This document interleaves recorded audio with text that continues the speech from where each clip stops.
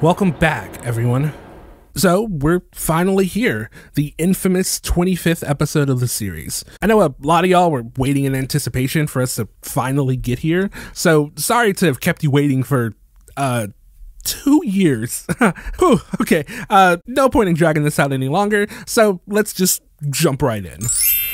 So the episode starts off very differently from really any of the previous episodes. I say that mostly because it begins in the past, far before the events of the story we've been following thus far. It plays out like a sort of montage. The first memory we see is of the blinding light coming from the sun, followed by some children kicking a football, playing a game, or spitting game? Cause I see you flexing for a little girl back there. Do your thing, little homie.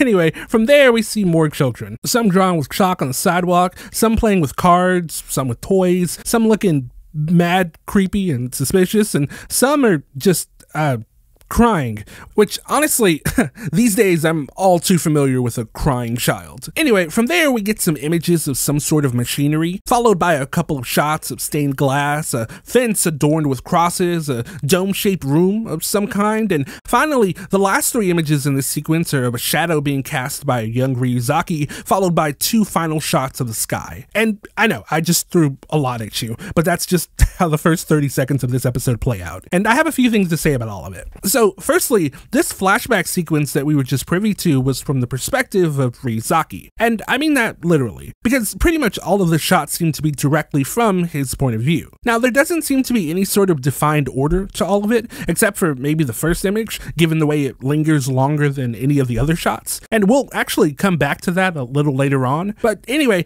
I like the way they've presented this. There's no dialogue or anything, but we get a sense of what Ryuzaki's childhood was like. Like, he's surrounded by other children, but never really involved with them. Like, we see him watching them play, but there's no shot of him kicking a ball or drawing with chalk or playing with toys. He's always on the outside looking in, kind of a loner, which fits with what we know about him as an adult. Furthermore, it seems as though religion might have been at least marginally prominent in his early life as well. What with the design of the fence and the shots of the stained glass, which are typically emblematic of a Judeo-Christian aesthetic. But yeah, to pick up where we left off, we transitioned from the erratic jumps and discordant background noises to absolute silence. But the silence is relatively brief, as it's quickly followed by the sound of a And I want to take note of the bell, because it'll be something that is both mentioned and heard throughout this episode. So much, in fact, that they probably could have called this episode The Bells, or no, never mind. That's a bit of a cursed episode title, isn't it? But anyway, as the bell sounds off, we get a glimpse of this building, which is actually the Elizabeth Tower, more commonly known as Big Ben, which immediately lets us know that we're in Britannia, or, sorry, wrong anime, Britain. Specifically somewhere in London. And if this is Ryuzaki's past, then that would make a lot of sense. I mean, remember when he said, "At one time I was actually the British junior champion," which is actually kind of weird when you think about it, because he followed that up by saying that that information wouldn't reveal anything about his true identity. But like, it was ridiculously easy to find a comprehensive list of boys tennis champions, so whatever, don't think about it. Anyway, back to the topic of this bell. My first thought when I heard it was kind of jokingly, "Never sin to know for whom the bell tolls, it tolls for thee," which is a quote from John Donne revolving around the notion of death. And while the larger quote speaks to the idea of death in the societal sense, I thought that this excerpt from it coincides with what we're seeing here, at least tangentially. Because okay, let's be clear about something from the jump. Ryuzaki is going to die. And I was debating on saying that this early in the episode, given I try to avoid spoilers, for the most part, but I don't really feel like this is actually a spoiler at this point in the story. Like, there is actually, factually, really, truly no way out for Ryuzaki at this point. I mean, think about it. Both Misa and Light are cleared of suspicion, to the point where, according to the rules, it wouldn't have even been possible for either of them to be Kira, because if they were, they'd already be dead. Not only that, but Rim knows Elle's real name now, and she's already made it crystal clear that she's ready and willing to kill him for Light. I will kill L for you. And even if she wasn't willing to kill him for Light, she would definitely do it to save Misa. If you do anything that results in this girl's death, I will kill you. So regardless of what Ryuzaki does, he will die. Like, even if he were to call it quits and say he's giving up on pursuing Kira, Light would still have Rem kill him on principle alone. So yeah, he's dead. There's just no way around it at this point. But the thing is, with the audience well aware of the situation, with us pretty much knowing that this is how it has to play out, it gives this episode the ability to do something kind of special, in the sense that it allows us the opportunity to see how he contends with his own impending death. Because it's not just us that's keenly aware of what's going on. Ryuzaki can sense it too, and there'll be evidence that speaks to that throughout this episode, but we'll dive deeper into that a little later on. But anyway, as the bell continues to sound off in the background, we turn our attention to Watari, who's standing with a young Ryuzaki. Something worth noting is that while we do see Watari's face, we never see Ryuzaki's. However, we do get this moment where we see Ryuzaki looking up at Watari, and I really like this moment, especially the added touch of him squeezing Watari's hand while looking up at him, kind of speaking to the bond that these two share with each other. Ryuzaki is likely nervous about going inside this unfamiliar place, and he's holding on to Watari because he feels safe with him. And that would make sense. I mean, the building they're standing in front of is Whammy's house, an orphanage, and if this is the first time Ryuzaki is coming here, then that means that he most likely recently lost his parents, and Watari is now his new pseudo-father figure. Like, I joke about them being similar to Bruce Wayne and Alfred, but it is a legit comparison to be made. Anyway, aside from that, I just want to comment on how adorable Ryuzaki looks here. Like, there's something about him all bundled up in a coat with the same exact hairstyle that he has now that just looks super cute. But anyway, the scene ends with a different angle of Whammy's house, likely from the perspective of Ryuzaki looking up at it. And this moment is distinctive in the sense that as the camera focuses on the building, it begins to kind of flicker, shifting in and out of focus like an old camera. And this idea of it being a camera is further implied by the fact that we can hear what sounds like a vintage film projector reaching the end of its roll, before it ultimately transitions to Ryuzaki's point of view again, but this time he's sitting at his computer. And I really like this transition because it immediately reminded me of this line from one of my favorite songs by Death Cab for Cutie, wherein they state that our memories depend on a faulty camera in our minds. And I feel like this kind of speaks to that concept in a really cool way. But yeah, essentially everything we've seen in this episode thus far has been Ryuzaki thinking back on his life. And I like the idea that most of his memories are a sort of chaotic blur. But the one thing he remembers vividly is that initial moment standing outside of Whammy's house, holding on to Watari's hand for reassurance. It's really awesome and really well done. But also, apparently Ryuzaki doesn't need a mouse for his computer, which is okay. So from there, we transition to Ryuzaki visiting Watari, all the while maintaining the running motif of seeing things from Ryuzaki's point of view. When he arrives, Watari asks what's wrong, but Ryuzaki just doesn't respond. Instead, he just stands there. Menacingly! No, really more depressingly, but this whole sequence does play into the overall theme and title of this episode, which is a perfect segue into Episode 25. Silence. So the episode proper starts off with Ryuzaki examining the notebook and noticing that a small piece of it has been torn off. He then asks Rem whether or not a ripped piece of the notebook can still be used to kill someone, to which Rem says that she doesn't know. And just like with what we saw in the previous episode, she's not being forthcoming with anything. And despite Ryuzaki's efforts, he's never going to get her to crack. We then get this moment where Ryuzaki asks if Shinigamis love apples, which is a callback to the notes left by Light back in episodes 4 and 5. And Rem's response is interesting. Not necessarily. You see, our internal organs have already degraded. We've evolved to a point where we do not require sustenance. And I would just love it if one of them asked her to elaborate. Like, she seems much more knowledgeable than Ryuk, and honestly, she speaks so eloquently that I imagine having her describe the aspects of life in the Shinigami realm would be fascinating. But alas, that's not what we're here for, or at least Ryuzaki isn't, because after getting this answer from Rem, he quickly shifts focus to Light. You're finally free to leave headquarters on your own, but it seems like you never go out. And that's worth pointing out, because while I find this unofficial rule to be extremely inconsistent, it has been said that a Shinigami must stick with whoever owns the Death Note that they dropped. So, I mean, assuming that's still a thing, it would explain why Light hasn't left the headquarters. Because if he did, then that would mean that Rim would have to follow him. And that would look mighty suspicious if she ended up doing that. Like, I really wish they were more consistent with that, because sometimes they just have to follow them around, and other times they can just fuck off and do whatever they want. But whatever. Are you suggesting that I'll be a nuisance for staying here? No. And there's just so much going on in this little interaction. For starters, there seems to be a clear change in energy between the two of them. The way Light turns to him, coupled with the tone of his voice when he asks if he'll be a nuisance, it almost feels like a rhetorical question, in the sense that he knows what answer Ryuzaki is going to give. Or, better yet, what answer Ryuzaki has to give. Because what can he say besides no? I mean, he was adamant about wanting Light on the team once he was cleared. Once I'm sure you aren't, Kira, I'd like nothing more than to have you work with me. So to say that he doesn't want him around now would just look weird, especially since Light played such a pivotal part in them narrowing in on the Yotsuba group.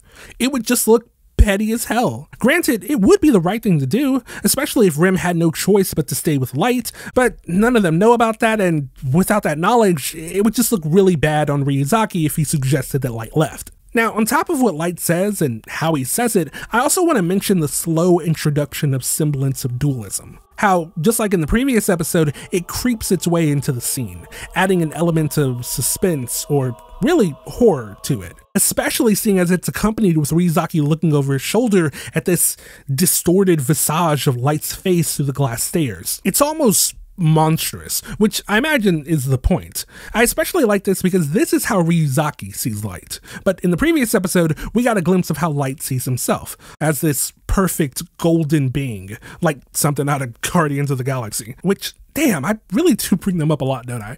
But regardless, it's an interesting juxtaposition. And yeah, something else I think is really cool about this is the fact that Ryuzaki has his eyes looking over his shoulder, staring at Light, but unbeknownst to him, the real danger is right in front of him. Also, just their placement in general is crazy. Like, Ryuzaki is smack dab in the middle of his two biggest threats. But anyway, semblance of dualism carries on into the next scene, as we see Light and Misa have a quick conversation before she runs off to, get in character, I guess. Right now, I'm in no position to continue punishing criminals. That's why I need you to punish them for me. So, a few things here. One, you might hear this and be like, what the hell is he thinking? Why is he making her go back to acting as Kira? But best believe Light knows what he's doing. Now, secondly, Misa's about to go on a bit of a killing spree. But it just dawned on me that up until this point, she really hasn't killed that many people. Like, I was calling her a mass murderer, but she's only killed like, what, 7 people that we know of? Like, you have those 2 news anchors, the 3 cops, one of which was Ukita, and then the 2 criminals she killed prior to the broadcast to prove to Demigawa and the rest of the staff at Sakura TV that she was Kira. And while that might not seem super important, I think it actually kinda is. Because I've said it before, but Misa's not like Light. She didn't get the death note and think to herself, I will become the god of this new world. No, she got it and immediately used it so that she could find the real Kira. I believe in what Kira is doing. I want to meet him and talk to him. All she is a Kira stan. Sure, she's grateful to him for all that he's done for her personally, and she believes that he's doing the right thing by killing bad people, but it's one thing to support something, and it's something else to actively participate in it. For example, you could support the death penalty, but that doesn't mean that you want to sign up to be the one to flip the switch on every single criminal that needs to be executed. But now, I mean, that's what she's essentially been tasked to do, and it seems like she's not all that fucking thrilled about the notion of doing it. And I mean, yeah, she's killed before, but not like this. And hell, the only reason she killed before was to get Kira's attention. I had to find some way to make Kira notice me. That's the only reason I sent all those videos to that TV station. She killed those 2 criminals to prove to Sakura TV that she was the real deal so that they would show the tapes. And then she killed those 2 news anchors to prove to Kira that she was the real deal so that he would hopefully try and find her. And as far as the cops are concerned, well, they just happened to show up and she couldn't risk them interrupting the broadcast, so she had to kill them. But after that, she doesn't actually kill anyone. Hell, she was more than happy to just fork over her death note because she never cared about it like that. Misa was never in this to kill people, and there'll actually be more evidence that speaks to that in future episodes, but we'll get to that when we get to it. Anyway, now it's time for the musical portion of this episode, and yeah, we're gonna go ahead and chop this bad boy up line by line. Careful what what you do, 'cause God is watching your every move. Now, on the surface, this seems simple enough, kind of a sinister version of that Santa Claus is coming to town song.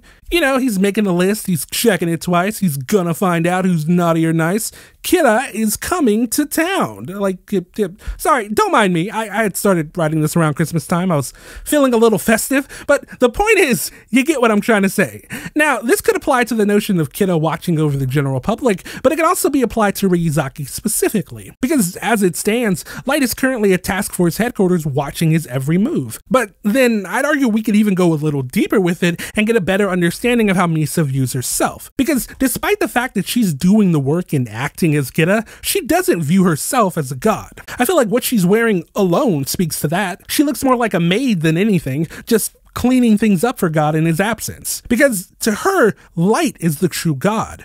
I imagine at best she views herself as more of an emissary of God, carrying out his will, like the right hand of God. Or perhaps like the writing hand of God. Because she's like writing. Oh, come on, that was a good one. No, whatever, moving on. Hold my hand in the dark street, or if you do, I know that I'll be safe. Now, this one seems relatively straightforward as well, and I'd argue that it could be in reference to what happened to her with that stalker that Jealous killed. As if she's kind of inferring that Light could keep her safe from something like that happening in the future, by way of eradicating criminals the way he intends to do. But to be honest, I personally kind of like the idea of it being a reference to the original OP, especially since she's holding her hand out to Light during that part of the opening. But that's just my own personal headcanon. Even if I'm far away and alone, I can be sure that you'll find me there. This I know. Now, this could be in reference to the way Light came and saved her after she was taken by Ryuzaki. And when I think about it, the whole situation does have a vague sort of damsel in distress feel to it. Him putting himself in danger in order to rescue her from the big bad Boogie-O. Even if the only reason he really did it was to cover his own ass. But yeah. You draw me close for a while, so quiet, you tell me everything. I would argue that this, too, is pretty literal. Him pulling her close and telling her that he wants her to help him create a new world by acting as Kira since he can't right now. I mean, like I said earlier, she's never acted as Kira in the same way Light has. To our knowledge, she's only ever killed a handful of people, and most of them weren't even actual criminals. So it would make sense that he would need to explain to her how she ought to conduct herself while acting as Kira, as not to make it obvious that it's her killing people. Because, as you might recall, Ryuzaki almost immediately knew it was someone else acting as Kira after she carried out her plan in episode 11. There's a strong possibility that this Kira's a fake. No, we should think of him more as a second Kira. So, yeah. If I forget what you say, then you'd come to me and tell me again. Yes, you'd tell me once again. Now, in this instance, I would argue that she's talking about how Light set it up so that she would regain her memories by making sure that her death note was buried in the woods. Because that was pretty important. Had he not swapped notebooks, she would not have gotten her memory back. But what happens when I know it all? Then what should I do after that? What then? So I feel like there are actually two ways to interpret this. One is by looking at it as a direct continuation of the previous line about Light coming to her and helping her regain her memories. And while it was important for his plans, I think it ultimately served to, well, kind of break her a little, to the point where she's now questioning how she's supposed to carry on knowing everything that she's been through. Like, it's interesting because when I heard this, I found myself thinking about something Ryuk said back in episode 10 that I feel really applies to Misa in this episode, and really the series as a whole thus far. Normally, humans who come into contact with a Shinigami have nothing but misfortune.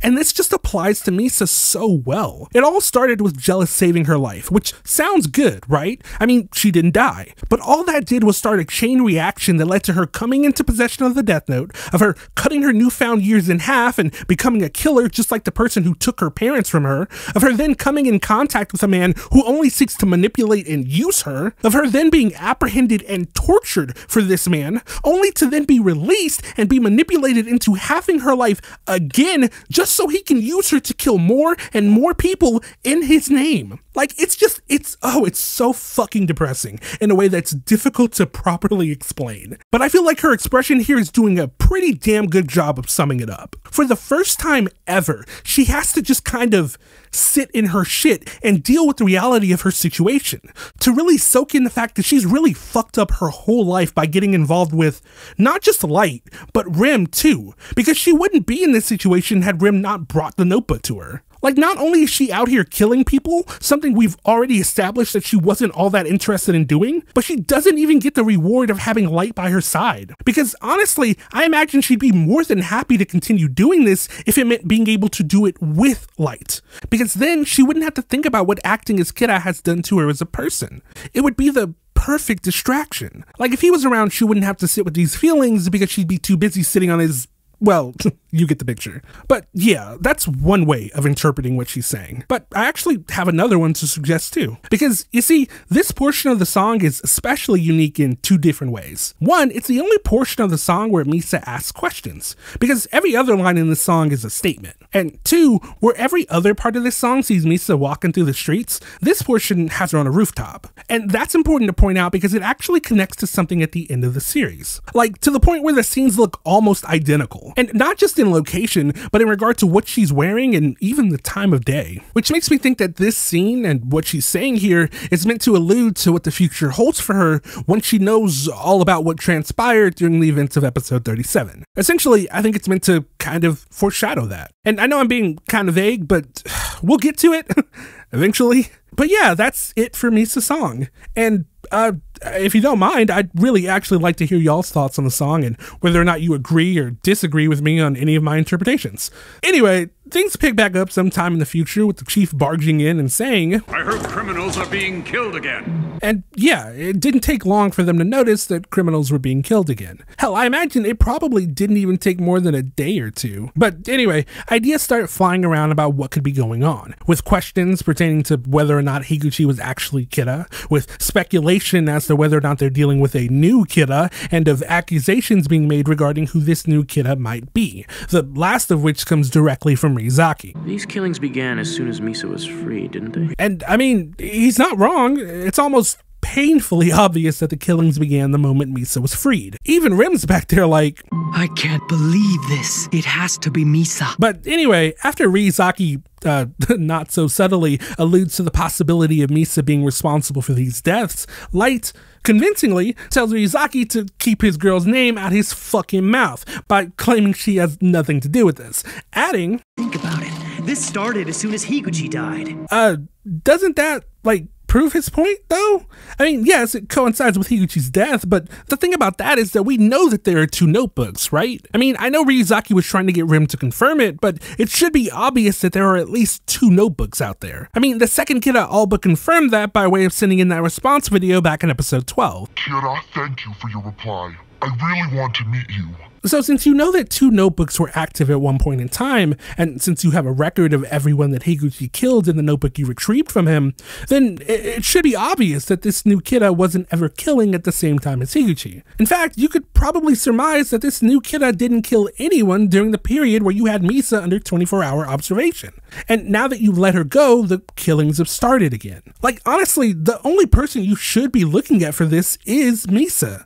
Or, well, at least that would be the case if it weren't for that pesky rule. 13 days.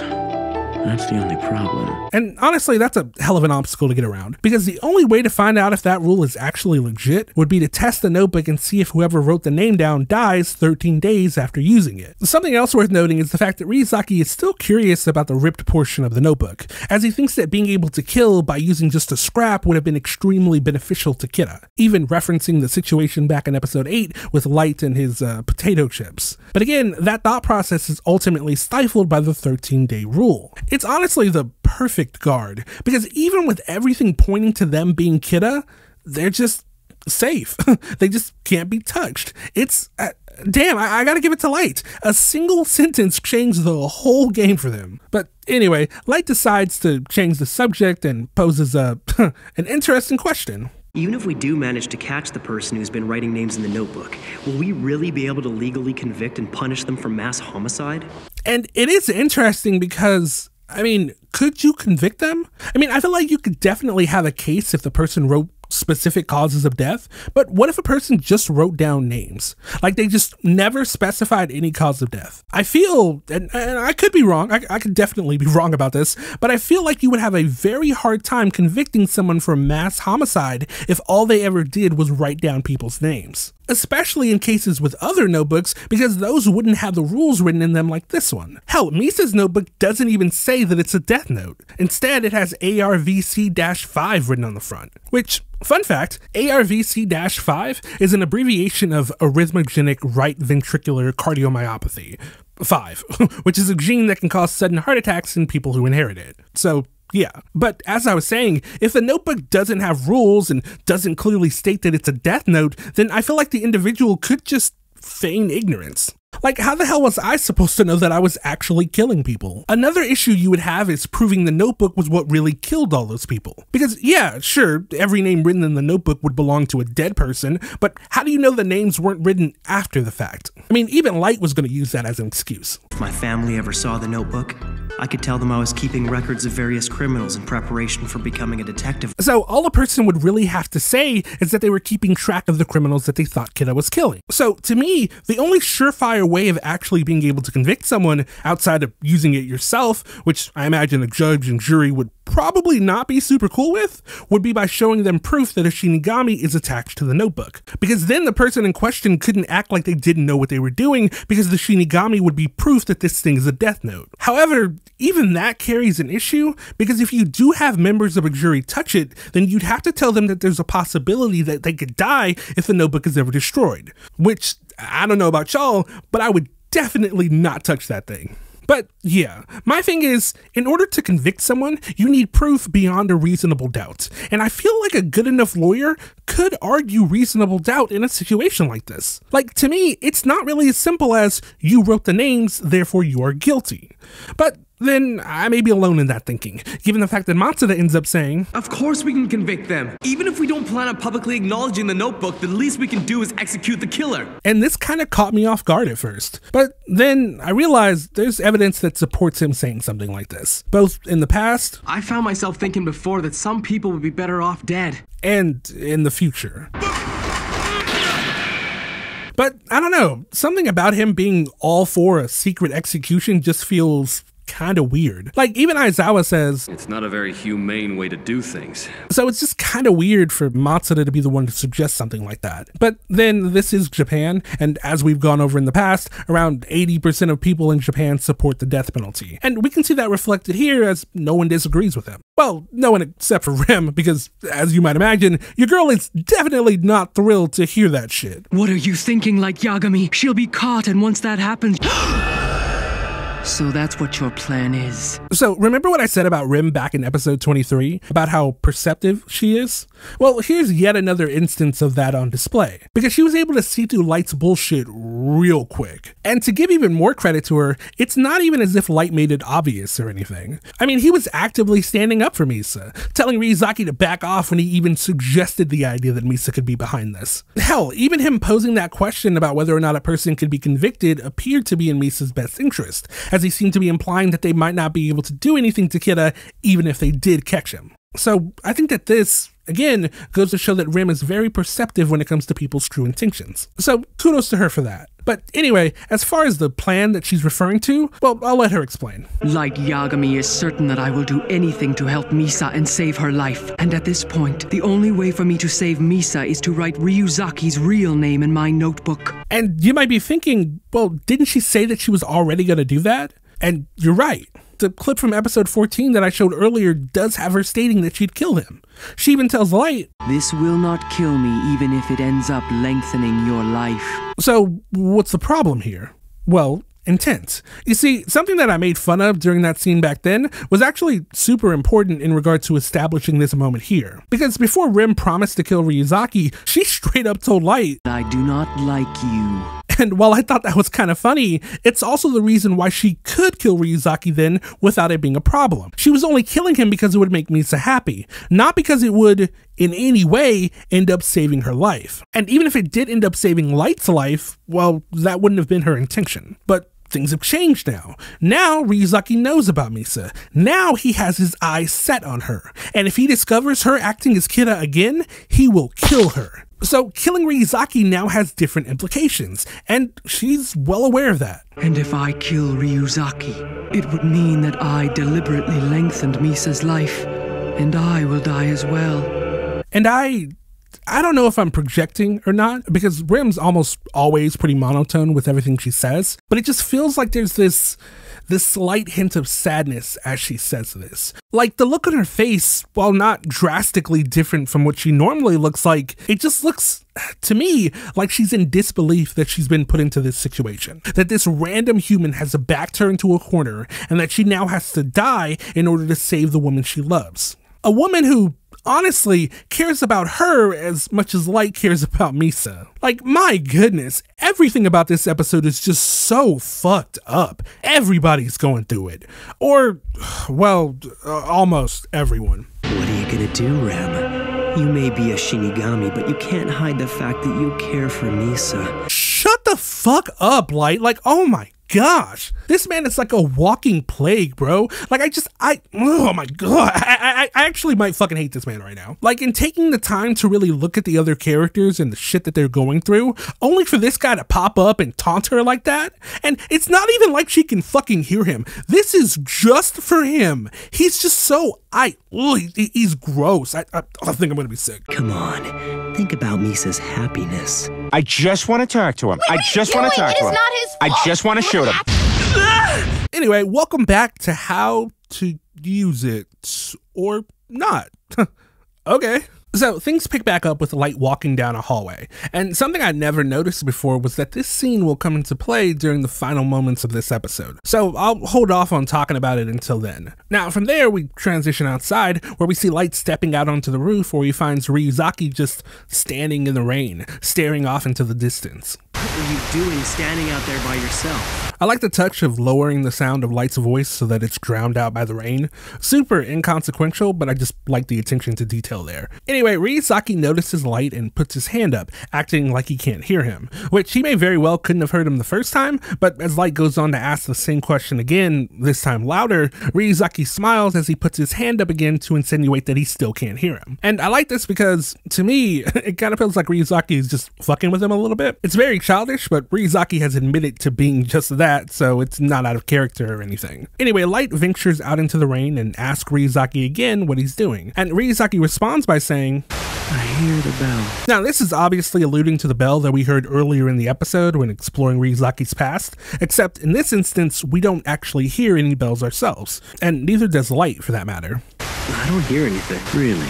It's been ringing non-stop all day. I find it very distracting. So, a couple things about this. I found it interesting that we can't hear the bells this time around, because it kind of further speaks to the idea that the bells are something that only he can hear. Like, we heard it earlier because we were taking on his point of view, seeing the things that he saw, and also hearing the things that he heard. But right now, we're not seeing things from his point of view, and therefore, we're not privy to the sound of the bell. Now, in addition to that, the last part of what he said caught my attention because it kind of serves to recontextualize that opening sequence. Because he comments on how the bells are distracting, and the opening sequence actually supports what he's saying. Because remember how it ended? With the footage sort of flickering out of focus shortly after the bell first started going off? Almost like the sound of the bell had begun distracting him to the point where he couldn't focus on that anymore. It also serves to make the bell seem all the more ominous, given the fact that he's essentially saying that he can't block out the noise. The ominous nature of the bell becomes even more apparent when he follows it up with, I wonder if it's a church, maybe a wedding, or perhaps a... The way his voice trails off insinuates that the next thing he would have said would have been a funeral. And I actually really like the way they had his voice trail off before he said it, because it's like he's almost afraid that he'll speak it into existence if he says it out loud. But yeah, Light, continuing to feign ignorance as to what Ryuzaki is going through, tells him to stop acting so weird and come back inside. In response, Ryuzaki apologizes and says, I'm sorry. Nothing I say makes any sense anyway. If I were you, I wouldn't believe any of it. And this is kind of weird because it feels so out of character for him to say something like that. Like, I can't think of another instance wherein Ryuzaki has made a self-deprecating comment about himself. Anyway, Light goes on to sort of jokingly agree with him. You know, you're totally right. Honestly, most of the things you say sound like complete nonsense. There'd be no end to my troubles if I actually took you seriously all the time. I probably know that better than anyone. And to be fair, that didn't feel malicious, or even mean-spirited or anything like that. It honestly sounds how me and my friends would talk to each other if one of us was feeling kind of down. Because, I mean, they both know that Ryuzaki is a genius, and that pretty much everything he says, more often than not, is the opposite of nonsensical. So Light saying this here seems like mild teasing more than anything. However, Ryuzaki's response, well, it doesn't feel nearly as playful. But I could say the same about you. And to be honest, he's right. I mean, let's break down what Light just said and flip it around. Honestly, most of the things you say sound like complete nonsense. So I could 100% see Ryuzaki thinking this about Light. Because, I mean, Light's been all over the place, especially regarding the idea of himself being Kira. You think I'm Kira? I could be Kira. I am not Kira! Like, from our point of view, this makes sense because it was all a part of Light's plan. But from Ryuzaki's point of view, I mean, one minute he's scoffing at the idea, the next he's admitting to possibly being Kira, and not long after that he's yelling and screaming about how he's been set up. Not to mention all the other minor oddities concerning him. Like, for example, back in episode 17 when he said, I can't manipulate a woman's feelings like that. Even though Ryuzaki and the task force were well aware that he was dating at least 2 women and didn't tell them about each other. Like, you think that's not manipulation, my guy? Like, you're willing to lie in order to get your dick wet, but you won't lie to help us catch Kira. Make it make sense, my guy. But yeah, my point is, Ryuzaki would be more than justified in saying that about Light. There'd be no end to my troubles if I actually took you seriously all the time. And again, from Ryuzaki's point of view, that's also 100% something he could say to Light. If Ryuzaki took all the bullshit Light's told him at face value, then there really would be no end to his troubles, because it would just be lie after lie after lie. I probably know that better than anyone. And lastly,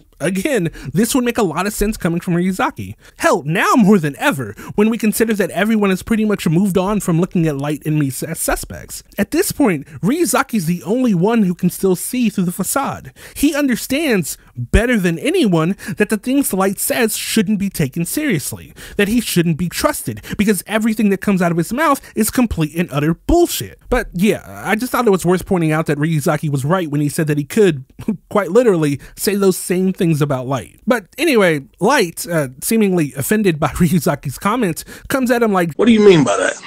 And Ryuzaki responds by saying, Tell me, Light, from the moment you were born, has there ever been a point where you've actually told the truth? And the moment is punctuated by silence. Complete silence. Even the rain in the background cuts out as the two just stand there, staring at each other.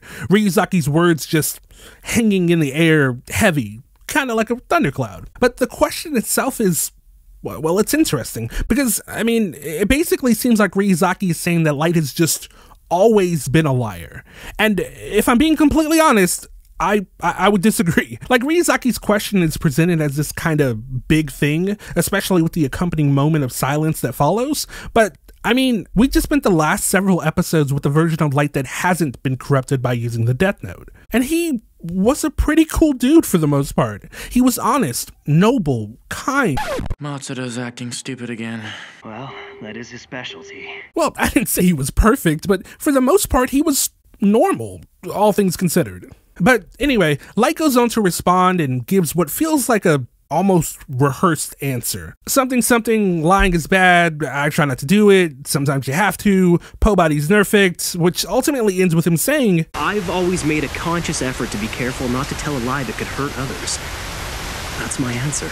And while most of what he says is bullshit, I did find that last line worth pointing out. That's my answer. He didn't say that what he just said was the truth, but that it's his answer to the question. It feels very pointed to add that at all. But then I can't say for certain whether he actually meant anything with that last line. And part of the reason I can't say for certain is because, well, I have no idea what he's thinking.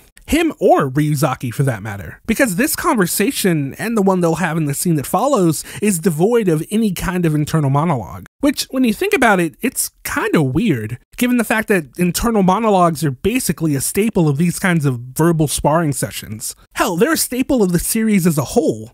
And yet, here, during what may just be their final conversation, the internal monologues are just gone.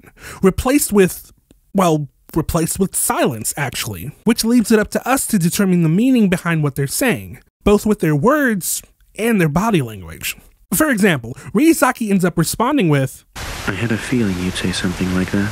And you can see that he has a sort of wry smile on his face, which I interpreted as him kind of smiling to himself at how ridiculously pragmatic and inoffensive Light's response was. How, despite the fact that Ryuzaki asked him a pretty outlandish question, he still answered it with poise and polite professionalism, like he was responding to an interviewee during a job interview or something. I saw Ryuzaki smile as being both wry and sad, because it was him coming to the realization that despite his goal of trying to get close to Light in the hopes that he would reveal something, he now knows that it was sort of a fool's errand. And even in asking him that question now, he knew Light would respond with his trademark pragmatism. However, just to kind of try and prove my point about interpretation, I went ahead and asked my wife to watch this portion of the episode, and her interpretation was, in fact, different and honestly, admittedly better than mine, in my opinion. See, her interpretation was that Ryuzaki asking him that question was another test.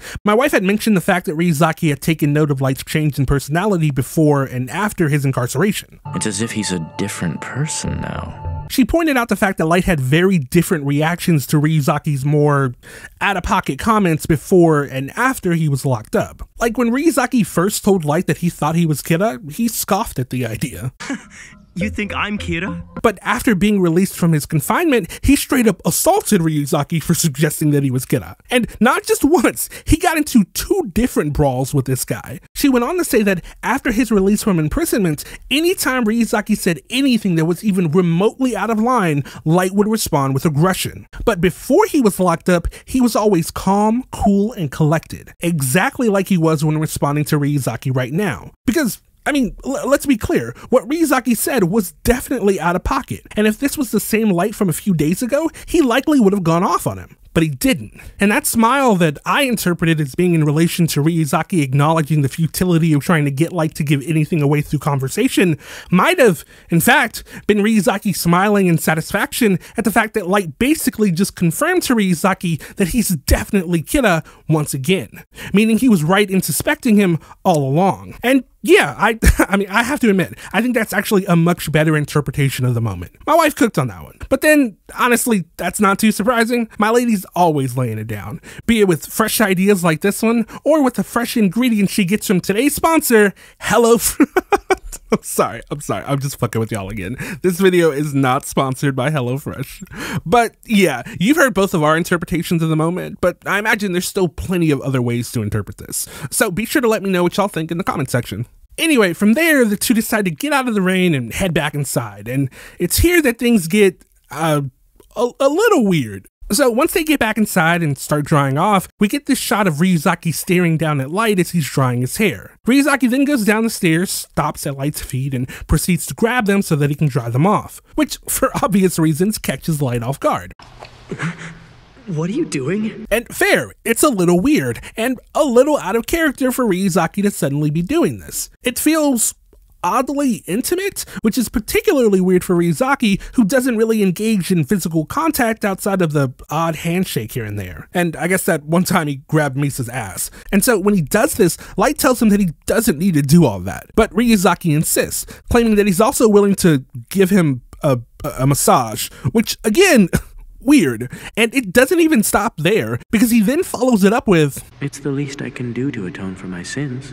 And at this point, if you're anything like me, you're probably like, what the fuck even is this conversation right now? Because atoning for one's sins is a very specific kind of reconciliation. Like, I could see him saying that he wants to make things right with Light since he accused him of being Kira, and it now turns out that he's not Kira, but saying that you want to atone for your sins? That's weird, even for Ryuzaki. It feels pointed. It feels as though he's trying to appeal not necessarily to Light, but to Kira, to the god of the new world. So does that mean that Ryuzaki is acknowledging that Light is God? Is he hoping to gain Kira's favor in order to stave off his impending execution? Well, if you ask me, yeah, I think that's exactly what he's doing. And I don't say that to mean that he actually believes what he's saying right here. What I'm saying is, he's stalling. Like, after their rooftop conversation, I feel that Ryuzaki is now certain that Light is Kira once again. So if Light is Kira again, it stands to reason that Misa may very well be the second Kira again too, meaning it's likely her doing the killings right now. So given Ryuzaki knows that the second Kira can kill with just a face, and since she has seen his face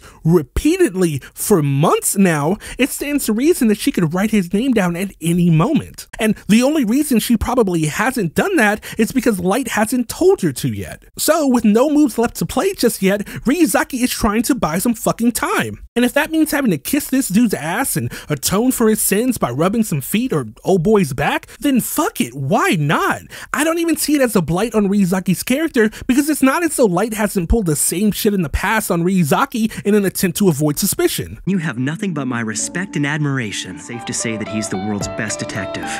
We know El's never been wrong before. If anything, one could argue that in this moment, Ryuzaki is taking a page out of Light's playbook and is being deceitful in order to survive. Like, that makes perfect sense to me. But anyway, Ryuzaki proceeds to wipe off Judas's, or I mean, Light's feet. And if you're not familiar with what I'm referring to, it's a biblical reference, because this scene of Ryuzaki and Light, when it's not being used as inspiration by your favorite yaoi artist, is often compared to Jesus and his disciple, Judas, who in the Bible was the disciple who betrayed Jesus and who was ultimately responsible for his eventual crucifixion. The reason the comparison is made is because shortly before his death, Jesus washed the feet of each of his disciples, which included Judas. He did this knowing that Judas would eventually go on to betray him. That's a very truncated version of the story. There's a lot more to it. And if you're interested in learning more, might I recommend the Bible? No, but in all seriousness, I'm not a big fan of that interpretation. I get the visual reference, sure, but I don't feel like it necessarily fits, narratively speaking. Like, at all, really. Especially considering what Ryuzaki intends to do in the scene that immediately follows this one. Anyway, in regard to the rest of this interaction, Ryuzaki goes ahead and wipes off Light's feet, at one point kind of hurting him a little bit, or at the very least making him feel uncomfortable. To which Ryuzaki says, "Hey, you'll get used to it." Which, if we're going with the idea that he's appealing to him as Kira or God, then this is meant to imply that Light will eventually get used to people worshipping at his feet, be it literally or metaphorically. From there, we see Light taking note of the fact that Ryuzaki's hair is dripping water onto his ankle, and again, Ryuzaki apologizes. It's actually the third time he's apologized to Light in the last few minutes. I'm sorry. I'm sorry. Sorry. Oh, sorry, wrong clip. But what's interesting is that the water dripping on him causes Light to reach out with a towel so that he can dry Ryuzaki's hair. An act of kindness. It's an interesting moment because, again, we have no idea what they're thinking right now. I mean, I'm of the belief that this is all an act from Ryuzaki's perspective, specifically because of what happens in the next scene, but I honestly have no idea what Light must be thinking about all of this. Like, the look on his face seems sad. Does he regret what he's condemned Ryuzaki to? Maybe it's pity? I could see him perhaps pitying Ryuzaki right now, looking so beaten and broken. I imagine in some way that might honestly take some of the fun out of it for Light. It's one thing to take someone out when they're giving it their all, but it's something else to have them essentially give up at the very end. It just isn't quite as satisfying. But what is satisfying, for us anyway, are these gorgeous shots, being bolstered by the theme Light Lights Up Light, which is an interesting title for this particular theme, but I dig it. Anyway, as this scene nears its end, Ryuzaki says, "It'll be lonely, won't it?" And I imagine, in this instance, he's referring to the fact that he may very well die soon. And again, I would argue that this is still part of him manipulating Light, telling him how lonely it'll be without him around to keep things spicy, hoping that this will buy him some time before Light ultimately makes his final move. He even closes it off by saying, "You and I will be parting ways soon." And while that line could be alluding to his own death in the same way the previous one did, it could also be referring to the idea that perhaps Light will be the one that loses here. And if you're wondering how that could even be possible, well, Ryuzaki's had something in the works that'll be made clear right about...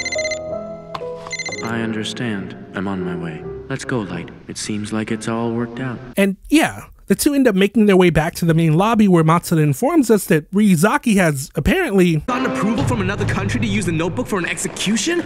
Yeah, this is an interesting predicament because really, why would you need to test it out? I mean, y'all know that it works. There's no confusion about that. Not only did y'all see Higuchi use it, but you have a Shinigami right there that proves that this shit is not of this world. So if it's not to test if the notebook is real, then what exactly are you testing? And I figured one of them would ask that, but they actually don't. So, I mean, to be clear, Ryuzaki's specific goal is to test out the 13-day rule, because as it stands, that's the only thing in the way of proving that Light and Misa are still acting as Kira. Though, if I'm being honest, if he were to explain that to them, then they'd probably be even more against this. I say that because, look, we know he's right to do this because we're able to see the entire picture. But if I look at things from the task force's point of view, I don't know if I would back Ryuzaki's decision here. If for no other reason than his focus on Light and Misa makes it look like he's just fixated on them. Again, we, as the audience, know that he's right, but it does look pretty damning. Like, you locked them up for almost 2 months, then you kept them under constant surveillance for another few months after that. And now that they've finally been cleared by this rule in the notebook that's been confirmed by the Shinigami that we have hanging out with us, you're still unwilling to just let it go. It's giving obsession, Ryuzaki. But anyway, part of Matsuda's reservation is the fact that the 13-day rule exists at all. If someone starts writing in the notebook, they'll have to obey the 13-day rule and keep writing names forever. But since that's precisely what Ryuzaki is trying to determine, he's already factored that into his plan. And it's actually a really simple workaround. He's just going to have an inmate scheduled to die in a little over 13 days be the one to write down the name of another inmate scheduled to be executed sooner. I mean, they're both scheduled to be executed anyway, so what's the difference, right? It's actually pretty much the same thing he did back in episode 2 with Linda L. Taylor. And hell, if by chance the 13-day rule isn't real and the inmate who wrote the name doesn't die, then Ryuzaki has worked it out so that the inmate in question won't be executed at all. So this test has the potential to not only save someone's life if it turns out that the 13-day rule is fake, but you could also make it so that the inmate being killed by the notebook has a more humane execution than they otherwise would have. What I mean is, whoever writes down the name could also include a specific cause of death, like, I don't know, dying peacefully in their sleep at a specific time or something. Like, I imagine that would be preferable for that inmate as opposed to getting shot up with a lethal cocktail or put in an electric chair. Like, there really shouldn't be an issue here at all. But still What, my guy? Like, there's literally nothing wrong with this. The chief goes on to say that by doing this, they're sacrificing a life, but it's like, whose life are y'all sacrificing? It sounds like you have the potential to save lives by doing this, because if it turns out that that rule is fake, it means that you now know exactly whose door to knock on to find this newest Kira. Like, what is this? Actually, I know exactly what it is, and it's a little annoying, but we'll talk about it in a second. Still, to sacrifice a life. We're very close. So close, and yet so very far away. If we work this out, the entire case will be solved. And he's right, honestly, but unfortunately, well, it doesn't matter much at this point. So, that line from Ryuzaki is followed by a flash of lightning as the intro to the theme song Domine Kira revs up. We then get this shot of Rem looking more sinister and monstrous than we've ever seen before. She actually looks kind of terrifying, honestly. Like, she looks like the type of creature that would feed off a human and steal their lifespan. And in this moment in particular, she looks like she'd do it with her bare hands if she had to. It's actually kind of hilarious that she could probably physically decimate these guys, but instead she's just gonna go run around and write these guys' names down. And if you're wondering why I said names, well, I know you're already prepared for Ryuzaki's death, but unfortunately, he isn't the only one dying tonight. Because the first name that Rem goes off to write down is Watari. And yeah, this is how we say goodbye to Watari. It's kind of insane that we've actually known Watari since episode 2. Hell, we were even technically introduced to him before Ryuzaki. But unfortunately, his journey ends here,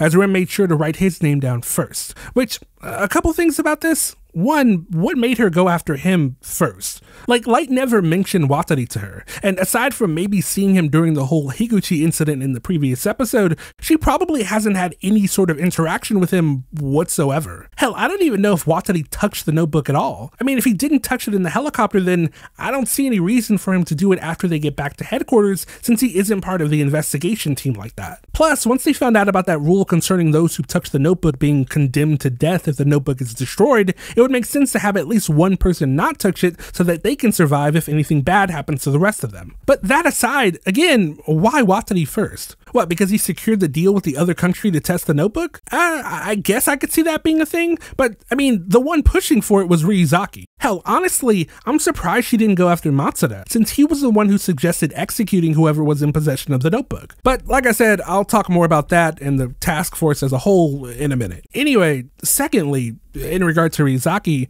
I love how you can really hear the concern in his voice when he calls out for Watari both times. The first time it's like a quiet kind of worry, like, hey, is everything okay?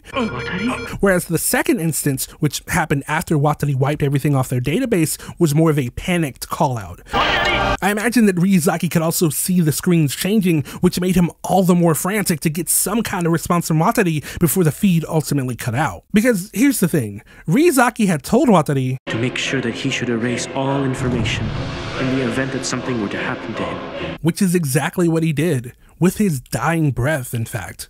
Which, I mean, I gotta give it to Watari. He gave it his all until the very end. But yeah, I imagine Ryuzaki told him to do that during that scene at the beginning of the episode. Now, as far as why he had him do that, well, we'll get into that in a later video. But for now, well, it's about that time. Everyone, the Shinigami.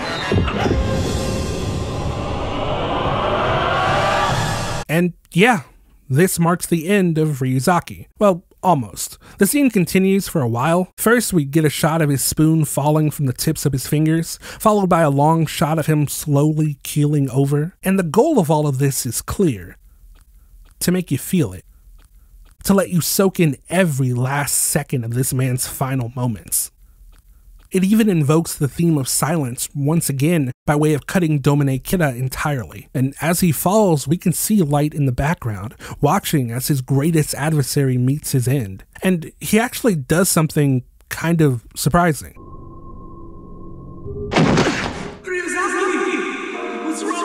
And I wanted to take note of what happened with the audio there, because from the moment Light catches Ryuzaki, we switch to hearing things from Ryuzaki's perspective. Notice how the sound of Light grunting is loud, like it's right in our ear, whereas Matsuda's voice is far away, given he's farther away from Ryuzaki. This is further supported by the fact that once Matsuda calls his name, we can hear the faint sound of the bell in the background again, ringing once, then twice, getting louder and faster until it ultimately becomes almost cacophonous. All the while we're presented with a plethora of images, flashes of the same memories we saw earlier, interspersed among images of Ryuzaki staring up at Light, of Rem somewhere in the building, dying alone, and of Light staring down at Ryuzaki. And I want to comment on all of it. Firstly, Rem, who...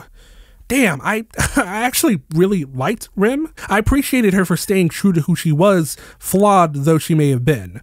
I also really liked the fact that she did not fuck with Light and she was not shy about it. It just sucks that she did all of this for Misa and you just know that Misa's just not gonna care at all. But fun fact, I guess, Misa's lifespan is now probably back to what it was before she made the deal with Ryuk, if not longer than what it was previously. Also, interestingly enough, I imagine Ryuzaki's and Watari's lifespans have been added to hers too, which probably ain't much since Watari was pretty old and Ryuzaki had a shit diet, but still interesting to think that they kinda, sorta, but not really at all, live on through her. But anyway, in regard to Light, what an absolute piece of shit. Like, I hate it, but at the same time, I'm not going to discount the fact that, aesthetically speaking, this moment goes pretty fucking hard. The way it keeps flipping between Ryuzaki, his memories, Rem, and then coming back to Light, each time his face is slightly shifted, contorting itself into this sinister smile, letting Ryuzaki know in his final moments of life that he, without a shadow of a doubt, is Kira, and that he's won. he might as well just be saying, well, looks like I win. And yeah, we're gonna talk more about Light in a minute, but damn it, this shit was cool as hell, and I kind of hate myself for loving it so much. But yeah, lastly, let's talk about Ryuzaki, because there's actually a couple things that I want to say about this. Firstly, no, but in all seriousness, firstly, I like the fact that they brought back the scenes that we saw at the beginning of the episode. It kind of feels like it's meant to evoke the idea of his life passing before his eyes and his final moments, which I think is pretty cool. Furthermore, I like the fact that this entire scene is accented with a red glow that's emanating from all of those monitors. Given the fact that red is Kira's signature color, it feels fitting that the room would be pervaded by it. Or, I guess, more specifically, that Ryuzaki would be enveloped in it. And to take the light metaphor further, the first memory we're shown at the beginning of the episode is also the last one Ryuzaki sees before the camera transitions from the light to light. I thought that was beautifully executed, showing us that both his first memory and his last are of light. But yeah, with all of that said, thus ends the story of Ryuzaki. Sorry, I had to. But in all seriousness, that is the end for Ryuzaki. And honestly, the episode would have probably been fine ending right here. But nah, we still got a bit to get through. Starting with... We're gonna die! It'll be us next! And I hate him. I legitimately hate him. But I think what I hate more than him is the fact that in this scene, he's doing such a good job at selling this right now. Like, this is a Shakespeare-worthy performance right here. Because he knows they're fine, and it's just... I hate it, but also, I would be remiss if I did not give credit where credit is due. So, fucking standing ovation for this piece of shit. Whatever, man. Anyway, his performance does what it's supposed to and scares the ever-loving shit out of all of them. And, I mean, why wouldn't it? 2 of them just died. It would stand to reason that they would all die. Also, something that kind of bugged me was how quick both Watari and Ryuzaki died. Like, we saw Rim standing there, right? And then 6 seconds later, she's with Watari and he's already dying. Like, there's a 40-second delay from the point wherein you finish writing a person's name down to the point in which they die, right? And we can see that she doesn't even have her notebook out yet, meaning she hasn't even started writing yet. But 6 seconds later, Watari is already dying from a heart attack? And you can't even argue any sort of time jump because we see her, the lightning hits, the monitors immediately go red, and then we see that Watari is already dying. And then we see her frantically writing down Ryuzaki's name, and then within another 6 seconds, he's having a heart attack. It's like, why does her notebook act so much faster than any other notebook? But whatever, I'm not gonna harp on it. However, what I am gonna talk about real quick is what I mentioned earlier, with the way that the chief, Matsuda, Aizawa, and let's assume Mogi, since he doesn't like to fucking talk, were all adamant about not testing the notebook for whatever reason. While I found it to be dumb as hell, it's also what ultimately saved their lives. Because I imagine the only reason Rim didn't write their names down was because she figured that if they were left alive, they wouldn't go on to try and test the notebook in the future. So their weird, illogical stance on testing the notebook, which again would have been an objectively beneficial thing to do for the sake of the investigation, was ultimately what saved their lives. Which okay, it's still silly as hell though. Anyway, Light, trying his best to earn that Oscar, continues his performance. Where are you, Shinigami? You know something about this, don't you? Come on out! He then proceeds to storm off in search of this god of death to do what exactly? But you know what? Actually, that's also pretty good acting on his part. Because logically speaking, that's stupid. However, if you're in the moment and you're devastated at the loss of someone who was supposed to be your mentor and friend, then acting irrationally shouldn't be unexpected. So yeah, he's actually still killing it with the performance. Anyway, Light goes off and finds Rem's ashes and then loots it, thus taking ownership of her death note, which, as we know from the rule in episode 24, will still work just fine even with her gone now. And yeah, now Light is back in possession of a death note, so cool. All obstacles have been cleared. From there, Light calls the rest of the task force and they huddle around the pile of sand that was once Rim, curious as to what the hell happened, which makes sense. They aren't familiar with Shinigami like that. Anyway, Light goes on to continue his little performance, claiming he'll avenge Ryuzaki and Watari and all the other people that have been killed because of Kira, and everyone backs him. Though Matsuda does end up saying, "But aren't we all gonna get killed? And that's a fair thing to say. I mean, they don't even know what this pile of sand is. For all they know, this could have just been where Rim was going to take shits. Like, they have no concept of what's going on here. It's like, did the Shinigami kill Ryuzaki and Watari? Did Kira kill them? Is the Shinigami dead? Will it come back and kill the rest of us? Like, nobody knows. So I could see why Matsuda would be concerned. But Light ultimately brushes him off, saying, "If you're afraid of dying, then leave the investigation."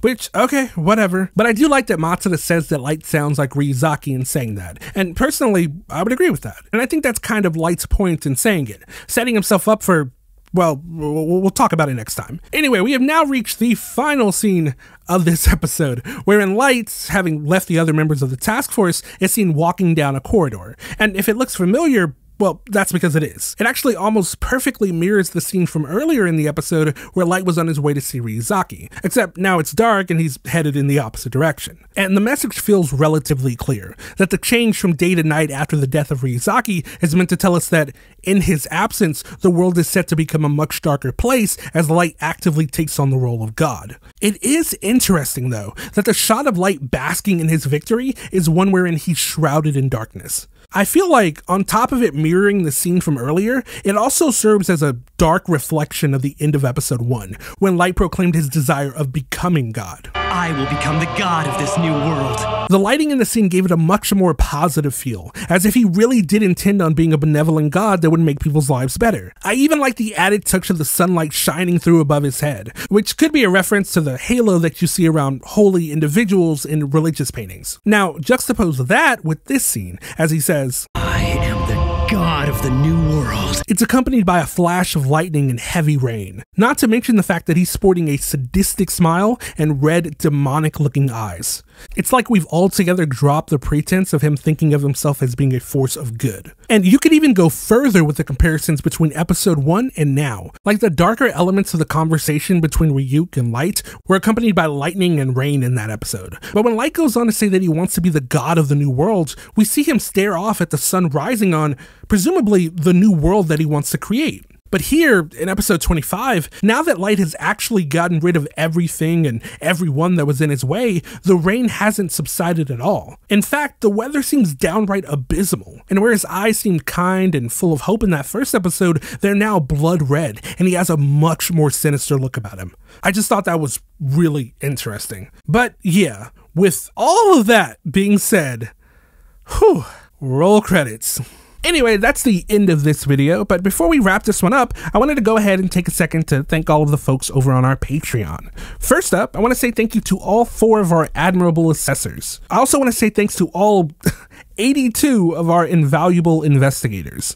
In addition to them, I wanted to give a special thanks to our 5 remarkable researchers: Arrow Falcon Green, Game and Alchemist, The Best, Trinity Schiffer, and Vanellian. And lastly, praise be to our 6 official overanalyzers: Cavarax XE, C-Mart, Croy Raiden, I Am the Blonde Asshole, Joey Hellbig, and Asia, who actually did the intro for this video. All of y'all are super awesome, and as always, I thank you all so much for signing up. It really does mean a lot.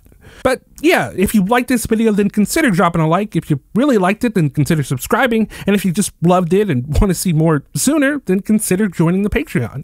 Anyway, that's it for this time. Until next time, friends, peace.